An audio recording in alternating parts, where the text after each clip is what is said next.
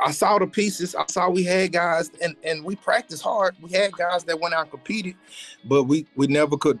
We didn't know how to win. We didn't know how to win. My first year with him is we lost all our games. It was bad. And I was questioning myself, like, why did I come here, type stuff. But and when Simmons got fired and Miles came in with a whole different direction. Guys started getting on the board and physical practices started getting tougher and tougher. And because he ran a tough practice and it started building their mindset, hey, we got to finish, got to compete.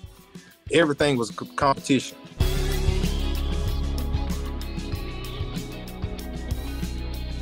When was the last time you were back here in Stillwater? The last time would have been, you know what? This past summer, early in June, my son had a football camp. We went to the football camp, and that was pretty exciting. What was it like being back here with your son at a football camp at the university where you played? Man, it was a good time. It was a good time because I've always wanted him to come here, of course, and show interest. And now, by him going to the camp, it really opened his eyes. He was like, "Man, y'all got nice facilities." He has never, we always talk about it with him, but that was his first time on the campus, so he was super excited. It was just a good time, just seeing the coaches, and then we got to, go around see the new facilities. Man, he thought he was, doing something, so it was a good time. How old is your son? He's 15. So he's just sort of getting started with the whole high school football recruiting scene to an extent. Yes, he's just now getting started. He's a sophomore, and he's just now getting started with everything and trying to get his name on the map. That's why I was going to the camp, trying to, get on the radar. And just, we had he was a freshman last year. He played varsity. He didn't really get too many plays, but now it should be our breakout season and go from there. What position is he? He plays receiver. So you were saying that he was here, seeing the facilities for the first time. It's been about 20 years since you were here. So you're also sort of seeing the facilities. Yes. Well, I've been back, with my graduation. Then I went to a few games. I moved back from Colorado in 2020. And ever since 2020, I've been to the spring game. Been back to a few games every year. So I'm trying to stay active with it. But the facilities are top notch. And, last time when I came for the graduation, the locker room wasn't finished. So we got to see the locker room finished, and, that was nice, man. Locker room, man. Our facility's top of the line, so that was pretty exciting. You keep talking about graduation. When did you officially walk across that stage here at OSU? December last year. And that was pretty exciting because, like I said, I have a 17-year-old and she wants to go to Oklahoma State. So it was just time for me to just quit playing and just finish my degree and just go ahead and do it before the kids pass me. Why was it important to you to come back and finish that degree? I didn't want to be the only person in the house without a degree. So, my wife, like what I say with the kids, when they get to college, I just didn't want them to pass me. So I just had to just show them, if you start something, you got to go back and finish it. How hard was it for you to get motivated to come back and finish up those last few courses? It was actually kind of fun because I was online with a lot of classes. People, some of the professors kind of recognized my name and we had side conversations. It was pretty cool. And but none of the but seeing some of the debates and the group chats in some of the classes, and I was in class with a few athletes. It just brought back all memories. But it was cool because I was more into it. I'm worldly now, so I know what's going on. So it was good. It was good. Let's talk a little bit about your career here at Oklahoma State. How did you end up deciding to commit to the Cowboys? Well, I had narrowed it down. We was out of all the visits, I had heading to my senior year, me and my family, we did an unofficial visit to a lot of schools, pretty much my top 5. OU, OSU, CU, we went to K-State and went to Arkansas. So out of all those schools, they knew I was coming. OSU was the only one that didn't know on the unofficial visit. And all the coaches were out of town. I think this was Coach Simmons back then. And Rex Ryan, but one of the Ryan brothers, I can't think exactly which one it was. He was there on campus and he showed me around, got to meet the president at the time. It was just a good time for them not knowing that I was coming. And I really felt that home atmosphere being in Stillwater compared to the other cities, And it's a 4-hour drive from home. I just felt at home. I'm most comfortable. And then when I finally took my official visit, it just reassured me that this is where I wanted to be. And, Texas was recruiting me and A&M, but why go to Texas and compete with 10 running backs when I can go to Oklahoma State and compete with 1 or 2? So that's how I looked at it. I was trying to get on the field. I wasn't really trying to, wait too long. How do you think that worked out for you, just competing with 1 or 2 running backs? It worked out well. I mean, I've always competed my whole life, so competition wasn't a thing. But, it worked out how the coaches said it would. Hey, if you come in and compete, you got a chance to play your freshman year. And when the older guys in front of you leave, you have pretty much 3 years to compete for the starting job. And that's how it played out. And nothing was promised. You just got to go out there and take it. Straight ahead, big hole, look out. It's Bell. He's loose. First down. Foot race. 40. 20. Tatum Bell is gone. 95-yard touchdown for Tatum Bell and the Cowboys.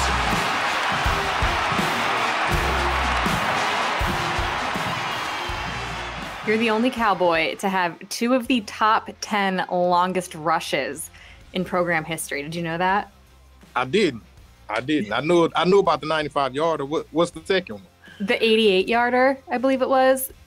Southern Miss, I believe. Begins at their own 2-yard line. Bell, a gaping hole over the right side, breaks into the open, and it's a foot race.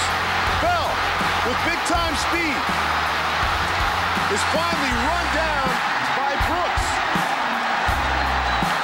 Brooks and Leroy Johnson bring him down, but not after he goes 88 yards on a carry, 1st and 10 from their own 2-yard line. Do you guys remember Tony? How was your first bowl game experience? What was it like playing in a college football bowl? That was exciting. That was the turn of the program. We was kind of headed in the right direction. It was the first year bowl, and we didn't care. It was our first bowl. We didn't care anyway what bowl we would have went to, but it was a good time. It was in Houston, so I had a lot of family that could make it, and all of our fan base made it. It was just a real good outing.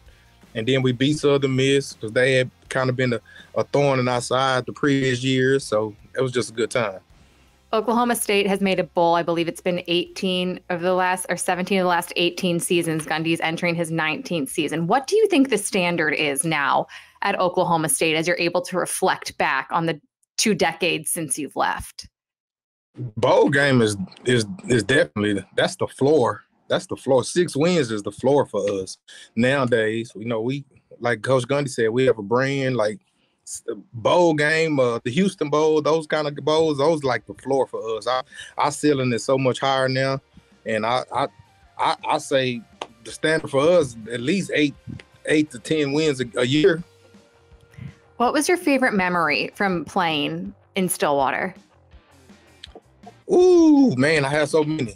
Probably being around the fellas, them locker room memories. Those a lot of memories I always cherish. And then even when I played with the Broncos, the same thing, like the locker room time and the stores and just being around the guys. That was pretty much what made it, because you grind with those guys every day and you're around them all the time. So it's just they pretty much turn into your family and your brothers. So that was a good time. Of course, going to the bowl games, the Houston, the Alamo Bowl, the Cotton Bowl, beating, Nebraska, K-State, beating, OU twice in a row. So I got a lot of memories, but I can just go on and on. But being around the fellas would be my top choice. How often do you get to see some of those guys that you played with? Not too often. Not too often. We on the group chat with all the guys that I play with, and we keep up with each other's kids and families that way. But when we go to games, we always kind of go to games separately. So it's hit or miss when I'm gonna run into those guys. But I let them know if I'm going, or they'll let me know. But everybody has kids and families, so it's kind of hard to put it all together. Last time we all got together was the homecoming they brought us to. Not last year. Was it last year or the year before?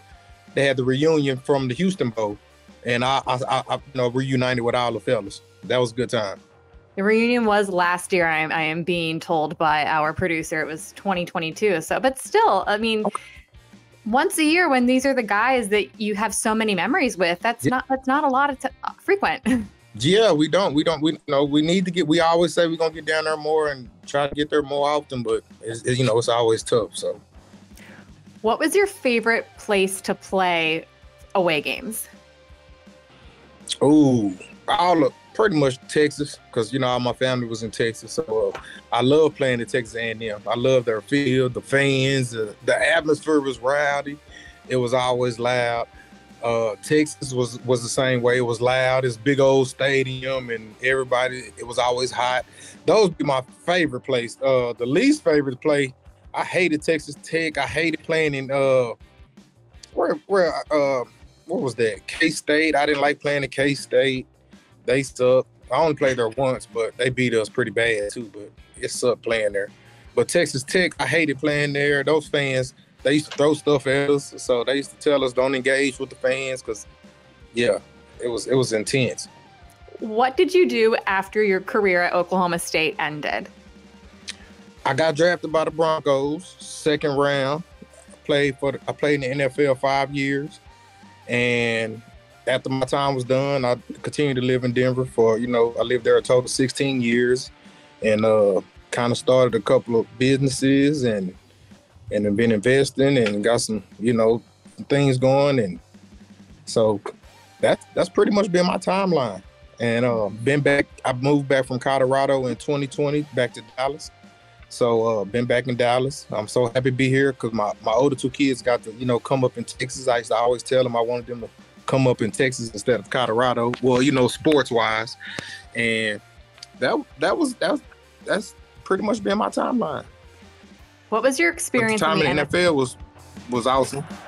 First down, it's Bell. He's got big running lanes to the 50 with one man to beat. Bell taking off. Look at the speed, the explosion, and just like that.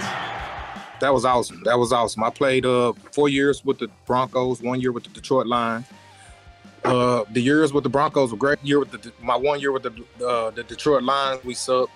But yeah, football, that was the best time of my life. Besides college, playing in the NFL, because it was a childhood dream of mine and kind of set me up for my life I live now, and my family, and it was good. You just got to be privileged. I was privileged enough to play and blessed enough to play, and it was an honor. It was fun. Your son has the advantage of having a father who has played at the highest level, who's played at the Division I level. How often does he ask you your advice on how he can follow in your footsteps? Hardly ever. He's hard-headed. I try to tell him he knows everything, and he thinks that because he's like athletic, he can.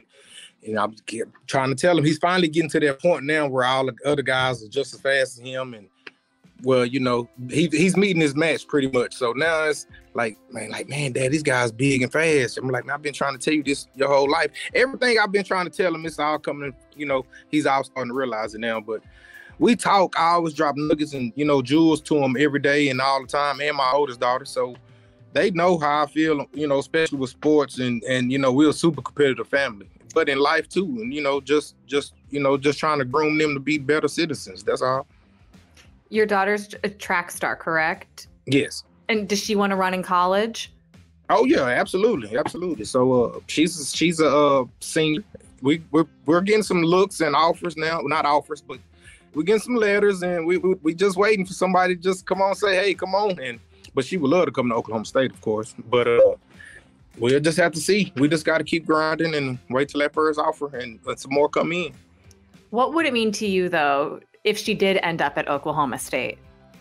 Oh, my goodness. What? If she went to Old State, both of them? But now if she did, because she really wants to go there, because she's been down to a couple of games with me. And I said, hey, if you just go to Old State, you might have to walk on, if they don't offer you. She didn't even care. She had to walk on for track. She really wants to go there. She walks around with OSU hoodie on every day. So she bleeds orange already. So that's good. And I'm trying to get my knucklehead son to get on board, but yeah. After you had some businesses, you got into entrepreneurship. Were you also a coach? Yes. I coached 12 years, and that was fun. I just stopped coaching when my son got to high school because I wanted to kind of keep up, but I didn't want to miss any of his games and stuff like that. Being a coach, I wouldn't be able to, do all of that. But the coaching was awesome. My coach with when I was in Colorado, I coached with some former Cowboys, Gabe Lindsey, Tony Lindsey. They were older than me, but I played with them, and so that was cool. I coached with them and their dad. That was fun. That was fun. Then when I moved back to Dallas, I coached 2 years, and then like I said, when my son got to high school, I stopped. So, but coaching was fun, man. It was my way of still playing football, without playing and living through the kids and then still giving back, and it was a good time. I actually miss it. My wife you need to get back into it because she taught me, talking and coaching the TV and my son games from the stands. So she was telling me I need to get back into it. So I was about to ask, how hard is it just to sit and watch a game and not be like, you need to be doing this? It is. I'm up there screaming from the stands, and then when we watch the huddle, the film on the huddle, that's what their film is. So once the game is over, they get to watch this. It all put on this format called huddle. So me and the son watch the huddle, watch his game film, and we'll kind of go by every play. And so that's and I look forward to doing it. Does he look forward to doing that? Yeah, actually he does. Now, last year, not so much, but now he's like, okay, we started doing it in the spring again after his spring practices, and he liked it, and it kind of helped him because, in high school, they hardly ever all watch it together with the coaching staff. So it was a good time. Now I can kind of give him my insight, tell him little keys and stuff to look for that the coach is not, emphasizing that, hey, this can add the value to your game. And he finally starting to listen, finally. Bringing it back to Oklahoma State, Mike Gundy has been very honest about wanting to increase the run game this season. You're a former running back. If you heard that and you were on the team, how would you react to Coach Gundy saying, we want you to be more productive? You gotta barbecue or mildew. That's the old saying we used to say back in the day. If you don't do it, the next man will. So you better get in there and get it. My thought process, I always been a competitor, and out from high school through college, hey, make them keep you in the game. Make them do something to make them keep you in the game. And so the running backs, if you're not producing, hey, we're gonna get a guy that will. And best believe we have a history of running backs, but I'm excited about Gundy saying that. And that was a weakness last year. We had 2 freshmen, and the line was banged up, and now all the line is back. We have more depth with the line. The running backs more seasoned. They'll have definitely a better year. And I've been following those 2 guys since they was in high school, Nixon and Gordon, because I keep up with all of the preps, high school stuff. So I've been following those guys, and Rangel, the quarterback. 'Cause I live in Frisco, so I live right right next to Rangel and Nixon school. So I definitely been a fan of those guys before they even got there. But I'm excited about the run game. I'm excited about being more physical. That's what we need to do, establishing the line of scrimmage and trying to dominate and win games late in the season. The offensive line has said this is the deepest it's been in years. Again, you're a running back. You know how important the offensive line is to a team and to your position specifically. How important is it that they are healthy this season? What difference can that make in an offense? If you win the trenches, you have a good chance of winning the game. And last year we wasn't winning in the trenches. Offensive wise, we struggled. Guys were hurt, so we always having different lineups in the lineup. Guys not getting used to each other, and their words, their code words at the line of scrimmage, and you have to be on the same page. But I'm just excited. I'm ready I can't wait to Saturday. Man, I'm excited. Will you be up here for any games this season? Oh, no doubt. I don't know exactly what games, but I'll be definitely making a few. I've read that you bleed orange. You are all about the brand. We have a logo too. You are OSU through and through. We released new uniforms this year. Oh yeah. So I got to ask you about that since you are very big on uniform combinations. You've made comments in previous interviews. Yeah. What do you think about the new unis? I absolutely love them. It's a mix with old with the new, and and I was already loving our uniform combination anyway. I felt like we was right behind Oregon. That's the only other school that really could outdo us in uniforms, and we're really right there neck and neck with them. But the new ones, man, it's sweet, man. I can't wait. I had to try to rub elbows with somebody to get me a custom one made, but I don't know who. But yeah. What's your favorite combo of uniform? I like I like all of them. I like the all black I like the all orange, of course. I like the all white. Only ones I really wasn't a fan of was the all gray. Let's just say that. Really? I like the grays. I wasn't big on the gray, but I was big on every other one. Like the different helmets, of course, with the different, decals on them. Everything but the gray to me was in. Yeah. What's your favorite helmet decal? I like the Curse of Cowboys. And then the badge is cool, but I think the Curse of Cowboys is the one right now for me. I like that one too. So you like all of the uniforms, and for the first time in a long time, we have 2 away jerseys, 2 whites with the black numbers, and then the ones with the orange numbers. So we have different combos for away games as well. But if you get that hookup and you get that custom jersey, which one are you asking for? Ooh, I'm gonna have to do the all orange. Oh, that's a good one. I'm gonna have to do the all orange, yeah, because that just look good hanging on the wall. Yeah, I'm gonna have to do the all orange. So you just hang it on the wall, you wouldn't even wear it? Oh no, it just definitely go on the wall. That's all. Yeah, I'll just give me a shirt, wear to the game. That jersey have to hang on the wall. I think they are selling custom jerseys, the shirt jerseys now. I've seen it, but I need one with Bell on the back. You know what I mean? T Bell on the back. How many jerseys do you think are hanging in your house?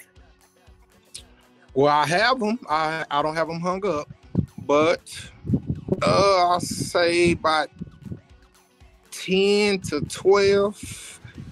And they're all yours? Oh, no, not mine. There are other teammates of mine that I play with. The only jersey I have of mine would be the Bronco jersey, and I only have 2 jerseys of mine. Just hanging. Who are some of the other ones you have? Champ Bailey, Rod Smith, Terrell Davis, some Bronco players, Calvin Johnson from the Detroit Lions. Got some Hall of Famers there. Yeah. Champ Bailey, that was crazy playing with him. I can't even imagine. I'm a big Champ Bailey fan. So nice. Talented. And who doesn't love Megatron either, Man, exactly. I was part of the people that named him because I wanted to name him Optimus Prime. The guys were like, nah, his attitude nasty for Optimus. He was too mean for Optimus, so we ended up naming him Megatron. I was part of that group that named him. I'm sorry. Calvin Johnson was mean? Well, no, he wasn't mean, but when you see him and his the way he played, he was like, he's not a nice guy. He's out there dominating everybody, and he dominated the sprints, he dominated drills. As soon as we drafted him, we was like, oh yeah, he's for real. He was official. You talked about some of your favorite memories being with just hanging with the guys in the locker room. Is there anything specific that you can remember about some of your teammates that you were closest with? I was close with a lot of guys, but the biggest thing was what really kind of turned my eyes of wanting to really okay, I can really make it to the NFL was when my junior year when Kevin Williams got drafted. Let's call him K-Dub. He won 7th or 8th overall, and then he came back to campus in his Cadillac, and we all driving Ford Focuses and stuff like that. So that was the real eye opener. We're like, man, K-Dub, I just played with him. He went 8th overall. Man, if I just really, really put my grind down and just put my nose down and get it, I can, be driving Escalade too. You also mentioned getting to that first bowl game. What was it like to be part of the team that really sort of sparked the turnaround of Oklahoma State football? Man, well, it kind of started like I saw the pieces. I saw we had guys, and we practiced hard. We had guys that went out and competed, but we never could. We didn't know how to win. My first year with him is we lost all our games. It was bad, and I was questioning myself, like, why did I come here? Type stuff. But and when Simmons got fired and Miles came in with a whole different direction. It was a culture shock for a lot of guys. And me coming from DeSoto High School, we're a powerhouse down here, so I've had the tough coaches, the tough love. So it wasn't really eye opener for me. But some of the guys, it was rough for them. And then you had to get with it. Either get with it or get lost. So guys start getting on the board and physical practices start getting tougher and tougher. And because he ran a tough practice and it started building their mindset, hey, we got to finish, got to compete. Everything was competition. And, we didn't have that culture under Simmons. And then with Miles, he just brought the whole culture and whole different vibe. What was it like playing under Les Miles? Miles was cool. He was, no-nonsense guy. Gundy was my offense coordinator. He was a no-nonsense guy. So when both of those guys steering the offense, that's why the offense was so successful because, if you didn't do your job, they was going to have a guy in here that was going to replace you. And that was our mindset. That was the team's mindset. Hey, if you can't get it done, we'll get somebody else to get it done. And guys start getting, the dogs start coming out of everybody on the team. Gundy was your OC. He's now entering his 19th season as a head coach. What do you think that he means to Cowboy football? Man, he's like a rock star. You know what I mean? He's like the man. He's like the face of the school, pretty much. But of course, Barry Sanders. But Gundy, man, he played with Barry, and he lived them same times, and he's been around the program forever. So he's really like the face of the franchise. But he's pretty much a rock star. You've mentioned Barry Sanders, one of the most talented running backs to ever come through this program. Thurman Thomas, just to name another one. Where do you feel like you rank in this list of legendary running backs at Oklahoma State? Man, that's a tough one. Well, of course, Barry and Thurman 1 and 2. Then I got to go Chuba at 3 because Chuba, 2,000 yards. He did stuff, we were dreamed of doing. Oh, man, I like Kendall Hunter as well. And then I had to put myself, I had to put myself at 5. I'll be honest with you. I feel like, like I say, Barry and Thurman 1 and 2, Chuba's 3. Kendall Hunter had to be 4. I feel like I got Justice Hill. I got some of them other guys. But, yeah, especially if I played in that offense they played in. Oh, my goodness. But, yeah, that'd be my 5. But I say I'll be 5 out of that list, no doubt. What about Terry Miller and Bob Fenimore? Yeah, I think I got them too. I appreciate the honesty, though. I think I got them too. Now, no doubt, no Terry, a Ring of Famer. You know what I mean? I know. But, yeah, I think I got Terry. What's it like, though, being part of this fraternity of running backs that Oklahoma State has produced? We one of the top schools with